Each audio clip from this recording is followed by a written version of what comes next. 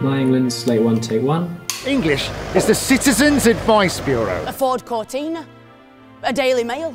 An Italian coffee from a Polish lady in an English shop. Byron and Shelley and Keats and Wordsworth. Posh white Englishmen, very occasionally attempting to write people who don't look like them. The 2016 referendum result. Foreigners. I've never known what the flag's supposed to mean. And when I see those lines of red, I see the blood of my ancestors. Because your ancestors should have been better at stealing things, or making people slaves, or being friends with the Queen. See, the problem with you lot is you don't integrate. England, England, England, England, England! Lie back and think of England. England, you are flaccid, and your dick is no more real than mine, mate. I don't know what England is.